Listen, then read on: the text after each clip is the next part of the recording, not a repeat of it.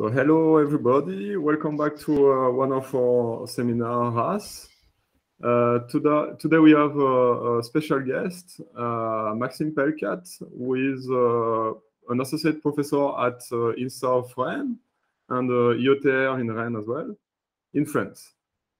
So he's an author of more than 70 publications in the domain of digital signal processing, system design productivity, model of computation, model of architecture, multimedia and telecommunication processing, parallel embedded system design, and cybersecurity. He has served as a program chair of SAMOS conference and general co-chair of CIPS conference, and he is an associate editor of the Springer Journal of Signal Processing System.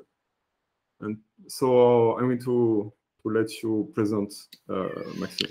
Thank you, Hervé. So hi everyone. So I'm Maxime Pelcat, and I'm going to talk today about models of architecture. So I'll present after this what they are, but let me introduce a context which may be a quite classical context for you, but let's see if we see the things the same way. And then I'm going to talk about these models of architecture and the motivation for them, and then some future work. So first, where do I come from? So I'm Maxime Pelcat. I'm from IETR, Institut d'électronique et des technologies du numérique. And my team is named BADR. We are 5 permanent teacher researcher on the subject of architecture design. And I also teach at a school named Insa Rennes in Bretagne. So first, motivation slide. This graph, you've maybe seen it already a few times. In orange here, you've got the Moore's law, which shows that the number of transistors double every 18 months. Here in blue, you see that the single thread performance on a single core does not evolve that much since 2005. And actually the rate at the moment is for a single processor to gain 3.5% per year of processing power. If we look at the frequency, we are stuck at a few gigahertz of processing. And if we look at the energy consumption, at the power consumption of systems, we usually do not want to spend more than 200 or 300 watts inside the processor, because otherwise it becomes a nightmare to dissipate the heat.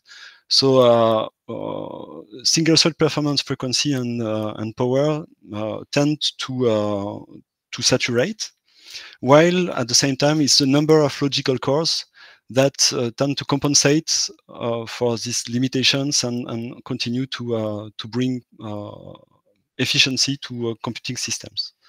So this is quite a general trend of processors if we look at a system on chip. And processors are used in different contexts, in different systems, and actually the main metric to differentiate different systems now is power consumption. So as a rule of thumb, between 0 and 20 watt, we tend to talk about embedded systems. From 20 watts to 20 kilowatts, we tend to talk about dedicated system or conventional systems, and between 20 kilowatt and 20 megawatt of high performance computing. 20 megawatt being quite of a limit today to high performance computing, because after that it becomes also very difficult to dissipate the heat, which is kind of the big problem at the moment in processing.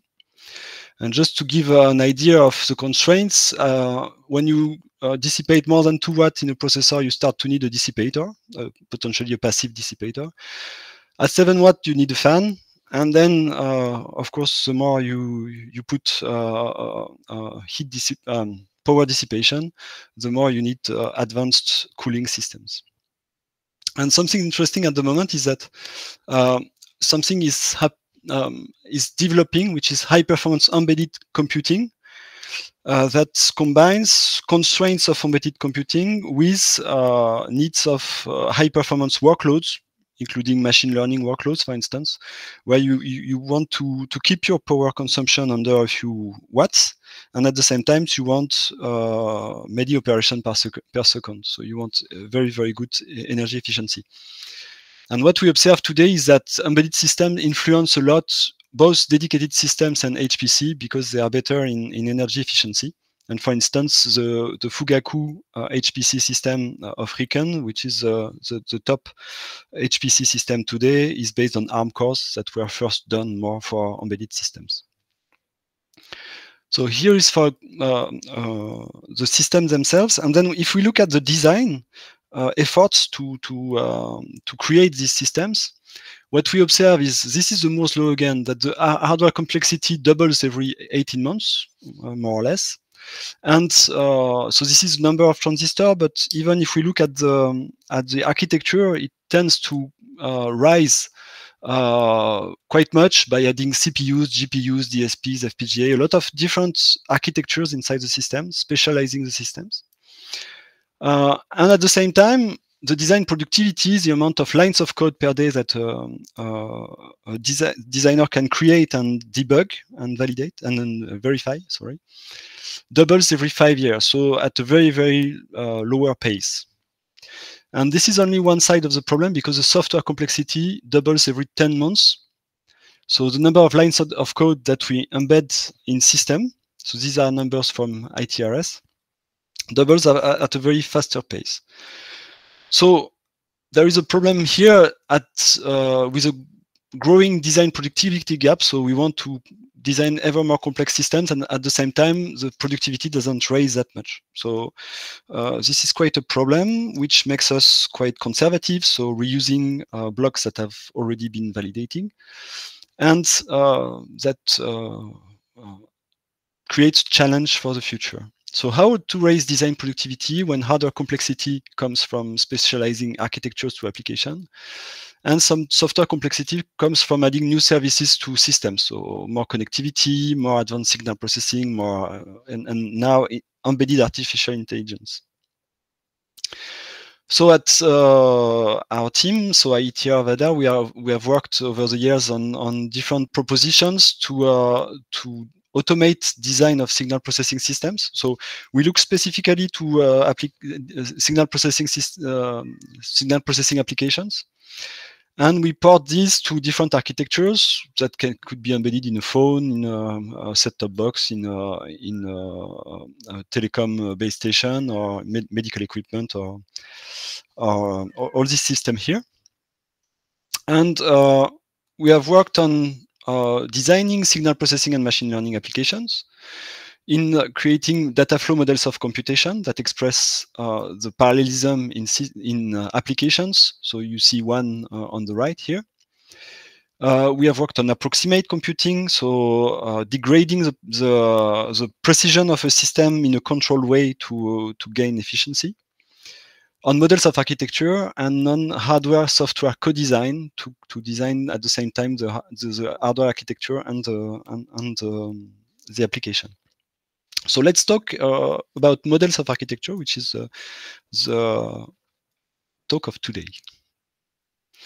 So the motivation is that we put more and more heterogeneous processing elements inside systems. So here, as an example, there is a system with 4 GPP, general purpose processors, with an ASIC. For instance, it can be an ISP, an image processing processor. Then we can put an FPGA, a GPU, a DSP. And we can add a lot of different elements like this to specialize the processors to their workloads. And to make them communicate, we will put memory hierarchies, potentially quite complex, with some internal and external memories, some DMAs, direct memory accesses. And so we do that for the systems to remain energy efficient, but at the same time, we need to coordinate this, and it becomes quite a difficult question. And also, how to choose in advance the structure of such a system. If we fix the structure, then the system becomes less evolvable and more specialized to a very specific application. So what we observe in this specialization, it looks a lot like what has happened in the 1990s inside the cores, inside the processing cores, where first there was a unique arithmetic and logical units. The systems have moved to SIMD, single instruction, multiple data, to execute several instructions, but several operations at the same time, and to very long instruction words, so putting different operations in the same instruction. But there are some differences with respect to what has happened in the 1990s. Is that at the coarse grain, when we put several cores today, the computing cores are asynchronous. They tend to be each a master on the buses, and to choose when they do something. There is no or very little centralized control of what these parallel architectures do. And for the moment, there is no performance portability. So every time you need to move to a new system, you need to rewrite the code. So some movements toward performance portability, for instance, is OpenMP or OpenCL, but we are very, very far from having a large performance portability. Usually, you need to rewrite most of your code when you move to a new architecture. So this was the motivation, and then something we proposed is to develop models of architecture to determine the impact of architectural choices on the performance very early, and to create these models quite lightweight and reproducible for being able to automate decisions at the system level. So, for instance, what happens if I remove two general purpose processors on my system? So this is why there are some crossed blocks on the right. And what is the consequence on different key performance indicators? So it can be throughput or latency, so pure performance, but it can be also on energy and temperature and the amount of memory consumption, etc.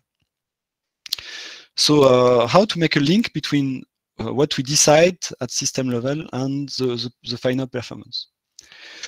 So to evaluate these kinds of performance, we have three ways. We can either prototype the system, so we build it and we measure. This takes time. We can simulate with System C or other languages, so simulate with functional or abstract simulation. If it's functional, we even can test whether it works or not, whether the application can work. So we reproduce the way the system will work. We can model.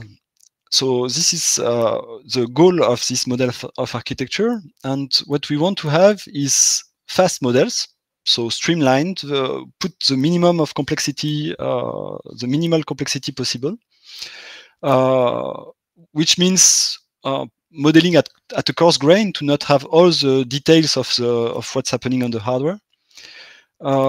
We want it to be generalizable to a large decision space. So if we want, we can add different kinds of processing elements or communication ways, and it still gives us an answer on the performance. And we want this model to be either accurate or offering fidelity, which is not totally the same. With accuracy, you want the model to give you a precise number of performance. With fidelity, you want it to order the decisions correctly, which means you take the right decision, but you don't know by how much you gain by taking this good decision. So if we have these three, it's kind of a unicorn, so it's quite difficult to get all of these at the same time. But the question is how to progress towards these models that can offer generalization, speed, and accuracy at the same time. So an idea of this model of architecture is not to depend on the application. So you can map a new application and it still gives you an answer on how much it consumes in terms of power or how much time it will take to execute an application. And it inspires from something created in the 1990s by Bart Kinwis, the Y chart. So Y chart is quite a simple idea. You take applications and an architecture.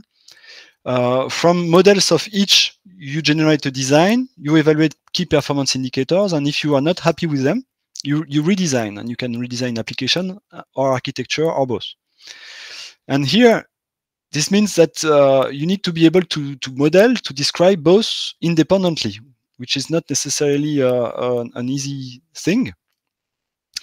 And on the application side, so you can see on the upper left that models exist. So you certainly have heard and played with SDF models, for instance, data flow models on the application side. On the architecture side, there is not so many. There are not so many models available, and this is the objective of this effort on models of architecture, is to try to develop models that can be reusable in a vast number of problems. So on algorithm model, the idea is to conform to a model of computation, and many exist.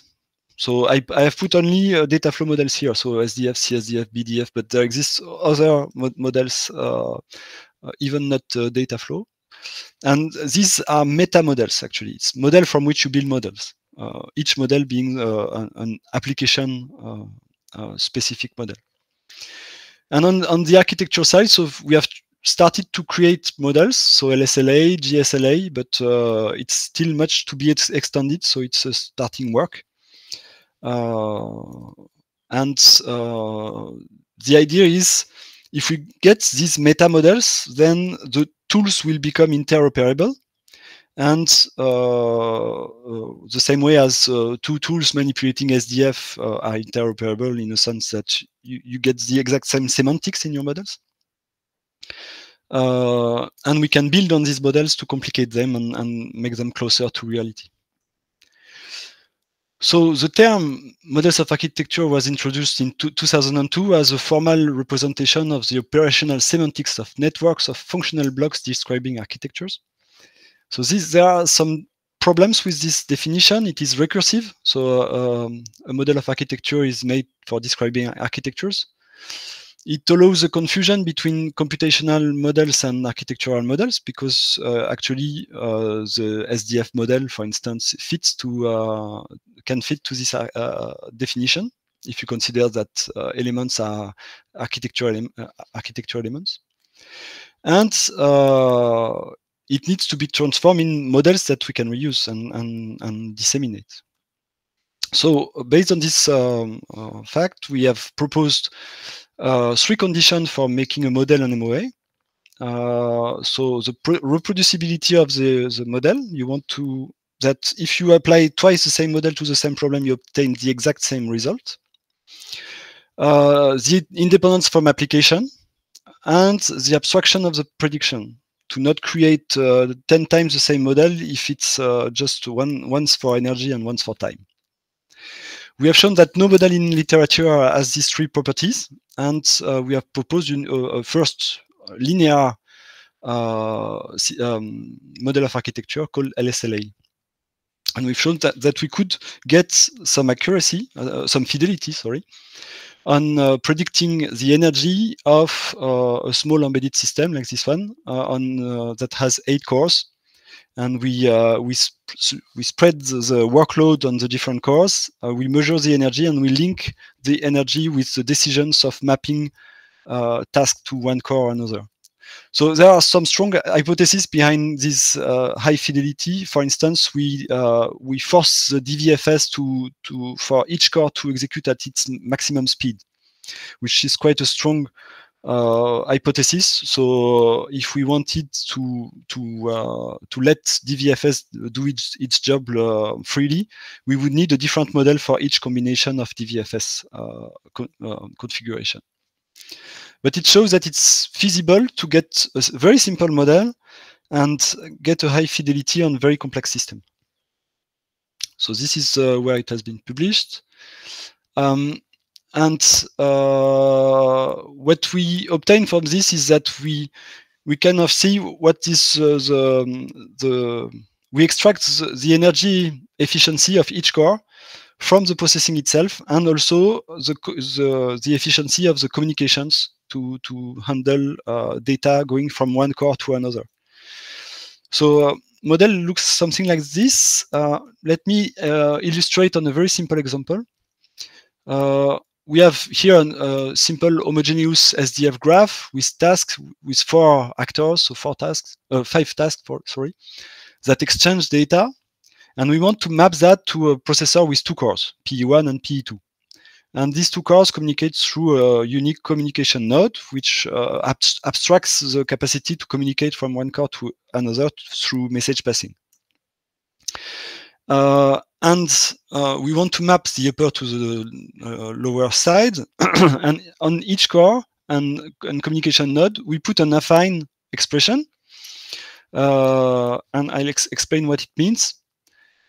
And there are 2 steps, actually. The first step is that we transform the application into an activity. An activity is an abstraction of the pressure put by the application on the hardware architecture. This activity is represented here in with 2 levels of granularity, so tokens and quanta.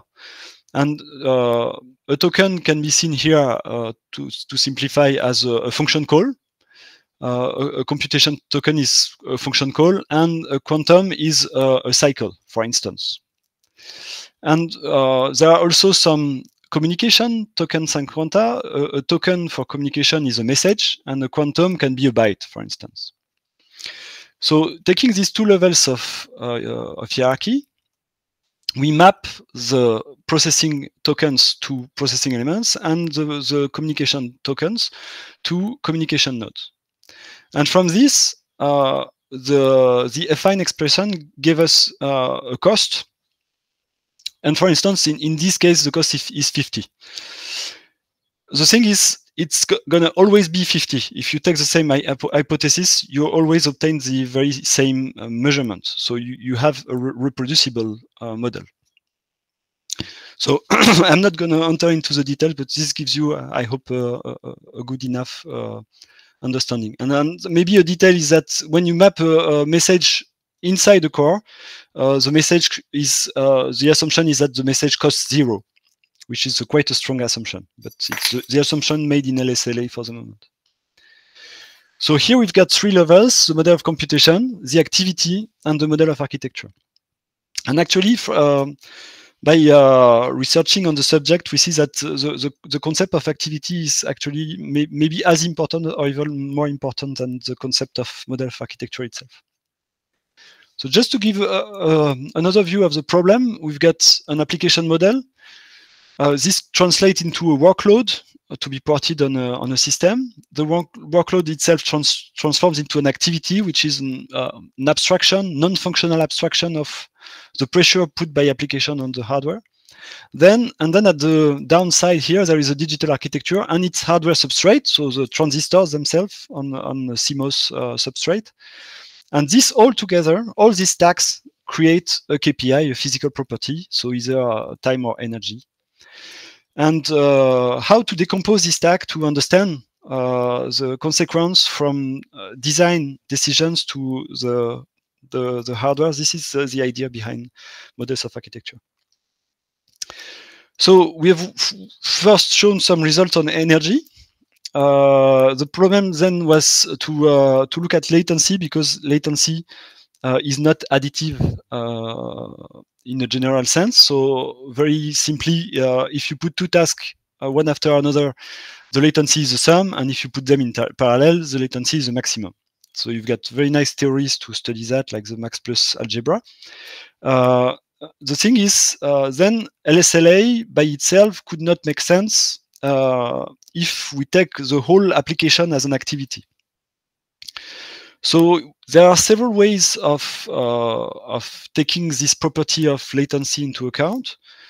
One way could be to evaluate what is the critical path at any time. So if I take the same very small application here, I can have this critical path. Let's say I'm executing on a parallel system. the latency could be caused from getting a signal as an input and producing a signal at the output. Could come from the upper pass here, or it could come from the down pass here, or it could come from a combination of both. Because if we cannot exploit correctly the parallelism of the system, then all the tasks will enter the critical path. So we've got, in this very simple example, already 3 different potential activities. And they can change. They can depend on how the application is scheduled on the architecture. So we have studied that in the context of the thesis of Claudio Rubatu. And we've seen that by measuring on platforms that the problem is even more complex than this. Because when you look at the latency of a real system, actually there are also some interferences. So here in blue, you've got the critical path. So something you can evaluate on the application itself, and to see what is the longest path between the sources of data and the sinks of data. And here you see the real schedule at the end, and on 8 cores of a system. And what we see here is that the critical path is only a very small share of the latency. This is because the critical path has been computed without a knowledge of the architecture. And here we are work dominated in the sense that it's the amount of processing that causes latency. It's not the critical path and the dependency between tasks by themselves. And then we see a lot of interferences coming from tasks that are mess up with the original critical path of the application. We have another extreme case, which is span-dominated applications, where the critical path really causes latency in the final system. And you see that the interferences are quite low. And at the same time, the parallelism is not that bad, so the cores are quite well used. So this is kind of a good case for using well the architecture. And then there are cases in between, which are the most common cases actually, where here you see that some processing elements are not used at all or almost not used. And the latency at the end is part from originally evaluated critical path, but also with some interferences. So the idea is, at the end, here the latency is a sum. It can be evaluated by a model of architecture like LSLA. It's a sum of contributions of different elements, but the difficult part is to extract an activity in the form of, we didn't call it critical path, we called it longest latency path, a path of elements that together create the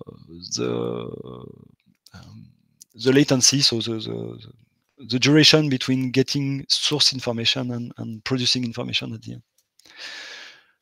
So, what is the status of our research on models of architecture? So, we've worked on energy and latency evaluations on general purpose processors and on GPUs. And we have collaborated with already a few people from University of Maryland, from Scuola Superiore Sant'Anna, from Unica in Italy, from Tampere University. And I'm strongly convinced that there are a lot of research prospects. We are working already on generative hardware design, so generating the structure of a system from its applications. On performance portability from one architecture to another, because if you know what are the consequences of taking high-level decisions, then you can work on automating the compilation towards different structures of systems.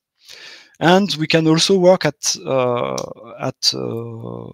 OS level, so trying to adapt online an application to a system to an application together. So here are some publications if you want to read more on this, and don't hesitate to send me a message if you are interested in the idea and you would like to build something together. So for the next steps, we are working at the moment. We are very involved in open hardware movement, because the open hardware and RISC-V initiatives at the moment open the possibility to really specify hardware to the problems, to applications, and it opens a lot of possibilities in terms of structures. I mean, custom structures, adding custom structures and evaluating them. So I allow myself to do a little bit of publicity. So there will be the RISC-V week from the 3rd to the 5th of May in Paris. So if one of you or some of you would like to participate, it's going to be a really nice meeting. It's actually now the biggest event on RISC-V in Europe, and we organize it each year. There will be, I'm touching wood, co-supervised thesis together with your team and our team at IETR. So the thesis of Pedro Siambra, we are currently requesting funding. It's already funded on the French side. And the thesis is named Design Automation of Data Flow Optimized Heterogeneous RISC-V based Systems with an MLIR Compiler Infrastructure. So it's a bit complex, but and we co-advise it with Hervé Vickel and Michael Dardaillon. And I think models of architecture can be useful in this context. So let's see where we head on this context. We have an open postdoc position on data flow system programming for near memory stream computing. So I can distribute if you agree, Hervé, I can distribute it on the Slack. It's 2 years of postdoc. So and with a collaboration between three research team in Brittany. And just a takeaway message. So I'm strongly convinced that we need new abstractions to automate system design. And models of architecture is one family of such abstraction, and maybe even on activity we could create something completely different that would justify some domain of research. And we need to work on many subjects that to connect them together to reach really portable efficiency on compilation, on programming, on system design. So I'm very open to collaboration on this. So thanks for your attention. Thank you, Maxime. Thank you very much. And thanks for the invitation, Hervé. The presentation was nice. So now I'm going to open for questions. So is there any question, guys? I have one. Thanks, Maxime, for your presentation. It was really interesting. And thanks. You talk about models of architecture in the context of embedded systems, but could we perhaps extend those models for I don't know, high performance clusters like the traditional clusters, and try to do a modeling not only of a single machine but multiple machines with multiple devices connected to them? Yeah, I think it's very possible, but I don't know that much this the subject, so I cannot talk about it. But I suppose it's the constraints are quite similar. Maybe there are some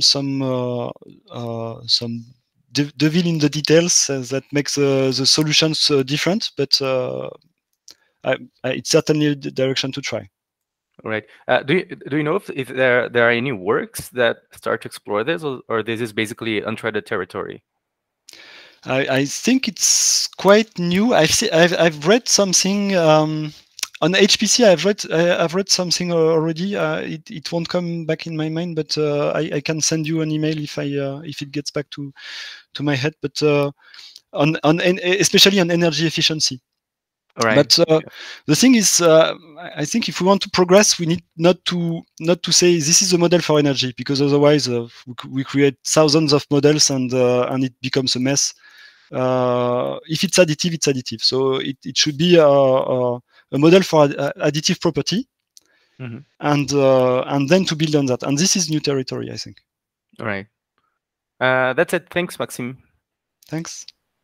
Actually, I had exactly the same question because we are working on a lot with HPC in our group. Not everybody, but our specific project where I work with Gustavo, we are working with HPC, so that was like a natural question.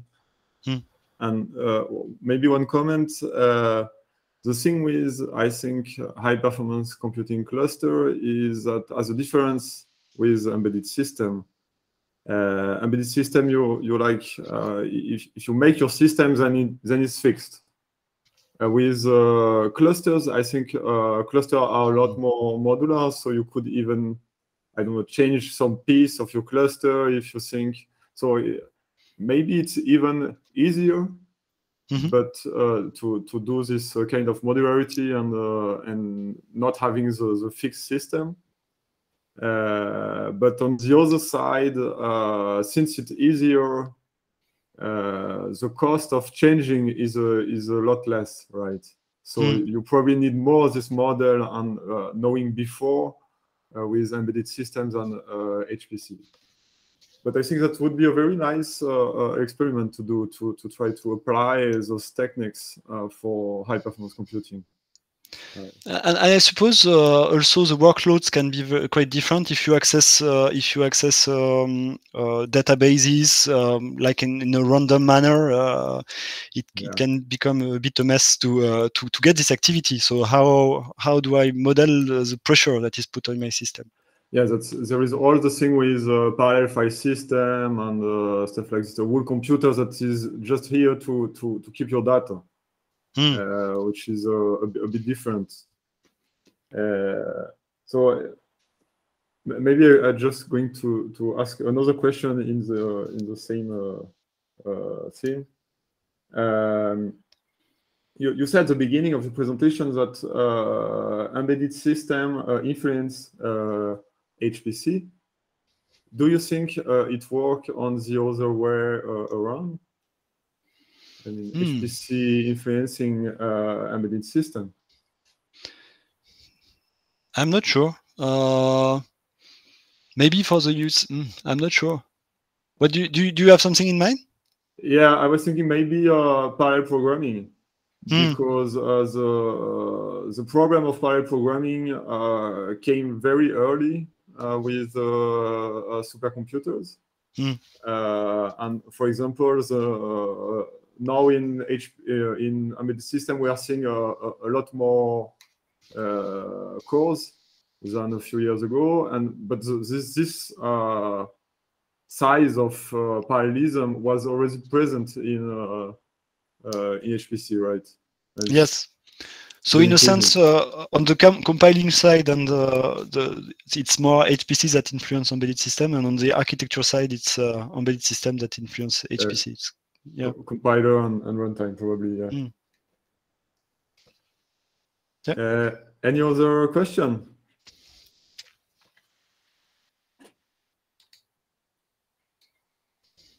No question? Because I have more. So you say that a bit later in the presentation, you say we usually need to rewrite application when we change architecture. Yeah.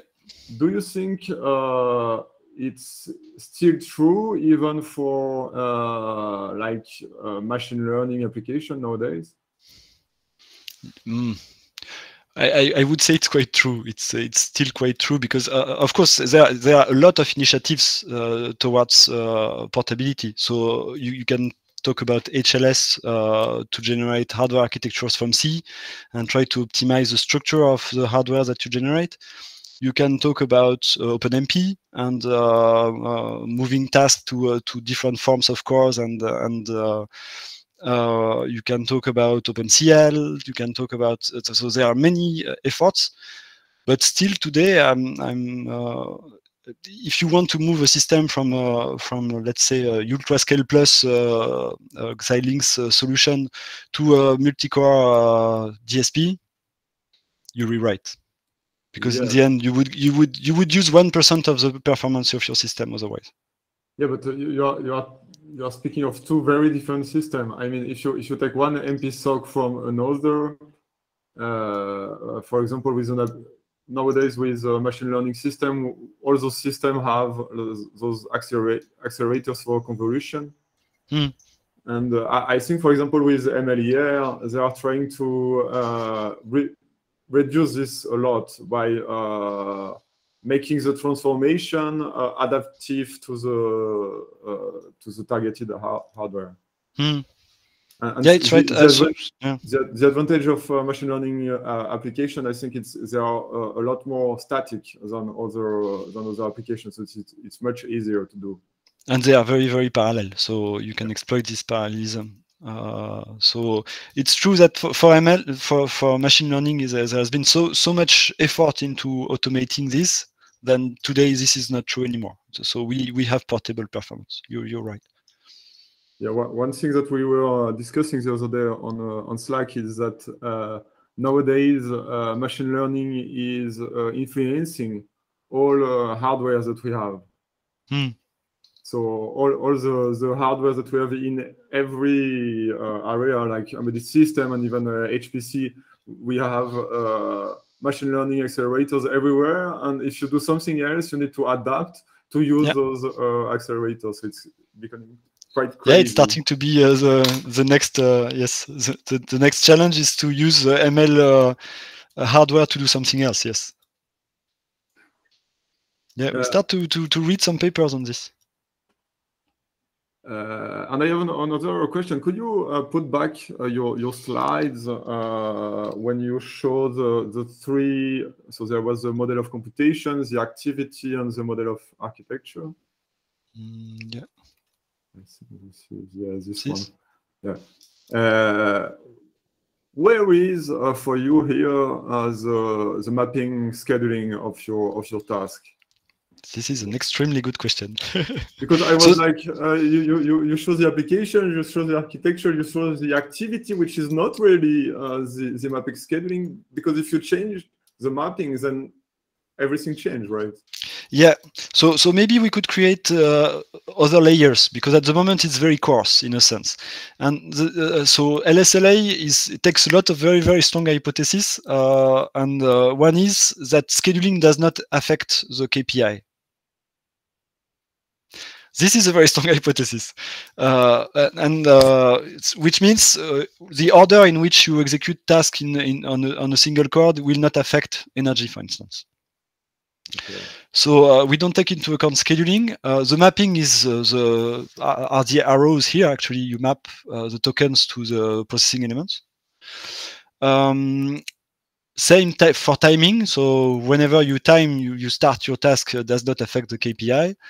And another very strong hypothesis is that here you see that these tokens are not mapped anywhere. So they stay internally to a processing element, and we consider they cost nothing, which is a very, very strong hypothesis too. So I mean, it's a first model, and in some cases it works. So, but we need to build more advanced models to fit the reality of other cases. So, what cases it is work? Do you have some? So the only use case we have shown some results until now is on the multi-core. So 8-core embedded system with 2 types of cores. So it's a big little ARM. And if we spread an application on it, it was a large data flow application, and we play with where we put actors. We can model the energy of each case with LSLA, and this is what we see here actually. So here you've got the LSLA estimation in red, and here the ordered energy measurements on the platform. And you see that we do some errors. There are some errors, but in 86% of the time, if you ask whether you should take one decision or another, it gives you the right decision. So in terms of fidelity, it's quite good. Okay. So this was kind of a motivating case, and then in the study of latency, we have more looked at how to get the right activity, because this is the nightmare for latency. It's to know what really causes the latency of the system. and not that much into model of architecture yet. Yeah. So this in those cases you used SDF application. Yes. Do you know if you talk, for example, of OpenMP? Here we used in our group we use a lot OpenMP with tasks. And did you ever try? Because the difference with SDF is that OpenMP tasks are not so predictable. So you split the work, but for example, the communication, you don't necessarily know the cost of communication. It can depend, but even there is less predictability. And so, do you think there would be more that would make things harder to predict? It depends on what you want to do. So maybe because you could extract an activity from traces. You observe traces, you extract an activity, you send that to model of architecture. If it fits, it fits. So it's certainly going to be more difficult to predict. So to say in advance, this is what I'm going to get. But doing it after the execution, so from traces, makes sense also because it makes it possible to understand where the bottlenecks are, what is really limiting the performance. So I think it can be done. Nice. First of all, hi Maxime. Hi, Pedro. This whole idea of models of architecture made me think of MLIR. Right now, you're using this to predict the use of energy of applications, right? You just it's completely parallel from the compilation process. You first create this architecture, then you separately implement the algorithm, and then you measure to see if it was accurate, right? As an understand. I'm thinking that this kind of formulation of an architecture could be useful inside of the compilation, because all of the whole point of MLIR is to separate the coarse-grained optimizations from the low-level optimizations, right? But traditionally, all of the specific architecture choices are baked into the compiler, right? GCC needs to know about all of the targets. LLVM needs to know about all of the targets. But targets that are, if not, they are similar. An ARM board that's similar to a RISC-V board, but that the coarse-grained optimization strategies are mostly the same, right? And I thought that maybe we could use this kind of architectures to categorize our targets and have the compiler do these choices without knowing the specific details about the final architecture, just that overall. I'm not sure if it makes, if what I'm saying makes a lot of sense, but it could be useful in a standardization type of way, right? Yeah, I think it makes sense. The thing is, I didn't talk about how you we create these models. So here, in the case of the platform, we train the model. Actually, it's linear regression to get the parameters. So you can say I have a first phase where I train the parameters of my model, and then I use the model that was trained. I suppose you can do that. We could imagine to do that in MLIR at a coarse grain. On the separation between coarse grain and fine grain, I think it can be a lot of. It's a complex problem, so it needs to be thought well. I'm not sure I get all the subtleties. I'm sure I don't get all the subtleties of the problem now. But thanks. Okay, Any other question, guys? No? Okay, so I'm going to stop recording. We can thank Maxime for his presentation first. Thanks. So let's stop recording.